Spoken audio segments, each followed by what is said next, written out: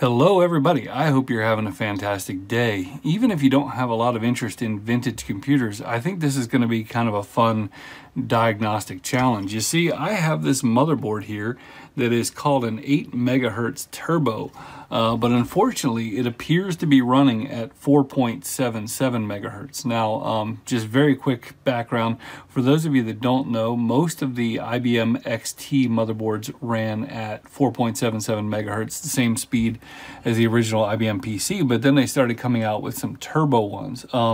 And usually there was some kind of button on the front of the case that you'd push to get the thing in turbo, but this thing does not have a manual. And so I've been fiddling around with it, trying to get it to run 8 megahertz and haven't been able to. So I kind of want to take you through what I'm doing.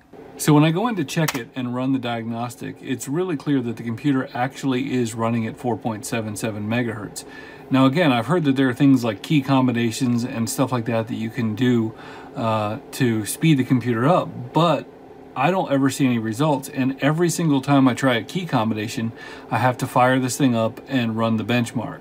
So I thought to myself, there has to be a better way to diagnose this thing, and then I realized two things. One, I have an oscilloscope, and two, I've got a sponsor, PCBWay.com, and you can go on there and you can get 5 boards for $5.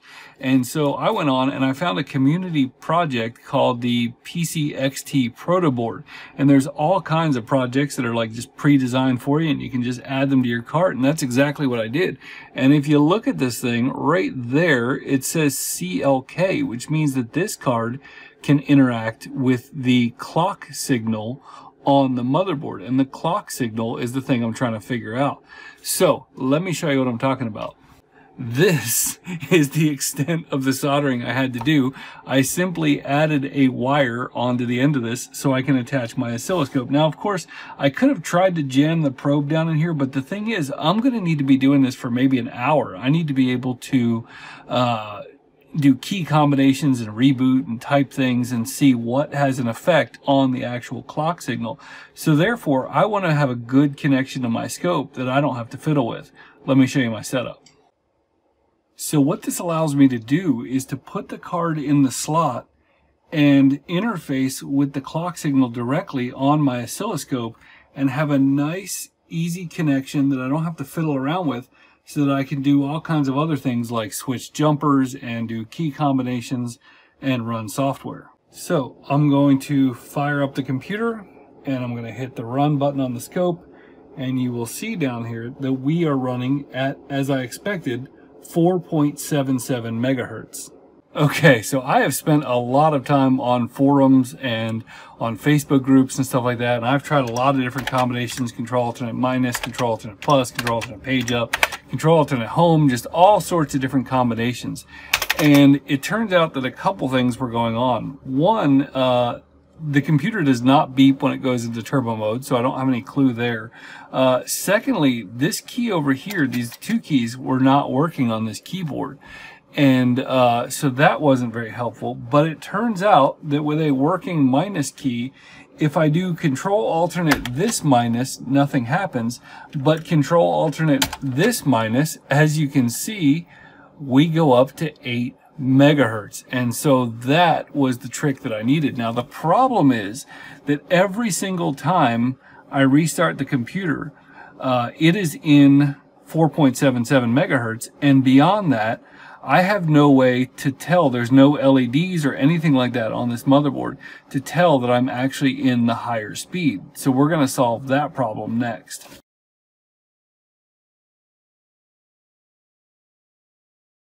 I planned on flashing some BIOS chips that would allow me to have better options to manage the speed on this computer, but each one seemed to come with its own problems. So I decided it was time to stop tinkering and to actually put this computer together. I cleaned up this original IBM XT case and put in the motherboard. I had plenty of those original 1980s screws, and it only takes 2 of them to hold the board in.